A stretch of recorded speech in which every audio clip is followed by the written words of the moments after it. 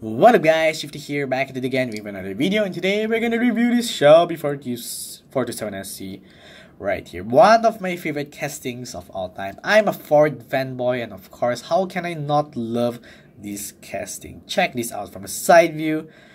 I think even if you're not a Hot Wheels collector, even if you don't like cars, this is probably one of the most distinguishable cars of all time. Even if you're a regular person, or would I say a normal person that doesn't like cars, this is one of the most most recognizable cars of all time. Check this out. So once again, interestingly, these past few videos, I'm not sure depending on how I upload my videos, this has the 10Y spoke wheels too, and it looks awesome in this car. So check this out, nice red paint, 10Y spoke wheels, and thankfully the rear wheels are not enlarged.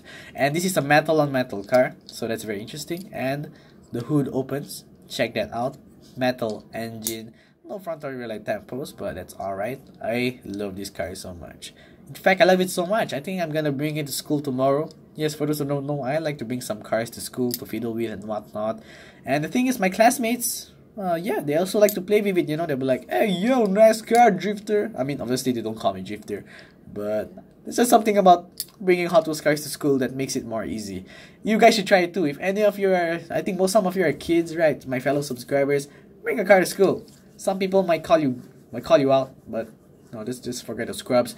They're better than fidget spinners. Hot Wheels cars are much better to fidget with than fidget spinners. That's the quote of the day. So anyways, this car, I love it. Metal opening hood. This car can't get any better. Maybe some front or rear light tempos, but other than that, I give this car a 10 out of 10.